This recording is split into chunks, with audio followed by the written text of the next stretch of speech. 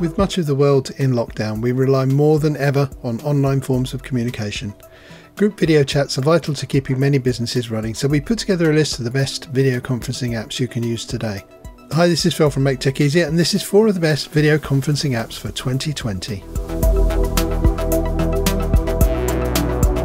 So here we are, in the middle of the coronavirus outbreak, and everyone is hunkering down and social distancing. The problem is, life must go on. There is still work to do, and many people find themselves distanced from groups of people that they really need to collaborate with. You can do that with video conferencing apps. Here are some of the best video conferencing apps that you may want to use to connect in a virtual meeting room. They are free or low-cost plans to get you started with virtual conferencing. FreeConferenceCall.com. Free Conference Call is not tricking you with the word free in its title. It's 100% free with the option of monthly donations of whatever you think is appropriate. This virtual meeting software offers you audio and video conferencing, web meetings, screen sharing and call recording at no cost to you. The platform allows you to have up to 1,000 people on a call, which is a fantastic capacity. The audience can participate on their computers or mobile devices with their iOS and Android apps for tablets and phones. Meetings are easy to schedule, and you get a combination of great features to make your conference happen. You can get recordings of the audio and visual from your meeting, robust security features, call management features, calendar integrations, and international dial-in numbers from over 60 countries. If you have questions or get stuck, Free Conference Call offers 24/7 live customer support and mobile applications. EasyTalks.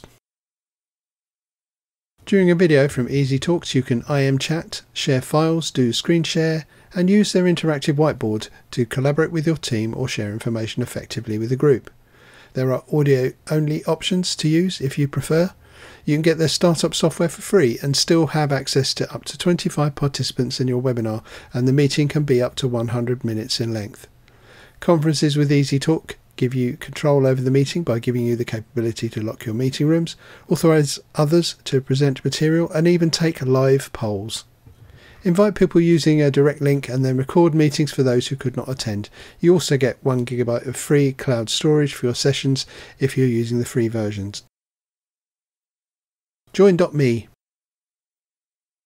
If you want to hold a discussion or demonstrate something to a small group of people, another platform that's easy to get started on is JoinMe. Get your people on the call with easy scheduling that integrates with both Google Calendar and Microsoft Outlook. The free version of JoinMe includes up to 5 participants per meeting. There are no time limits or limits on the number of meetings you can hold. You can change presenters who can then share their screens and use the whiteboard to collaborate with other attendees. There's also an option to change the background of your video stream. It's available for all types of devices, including laptops, desktops, and smartphones.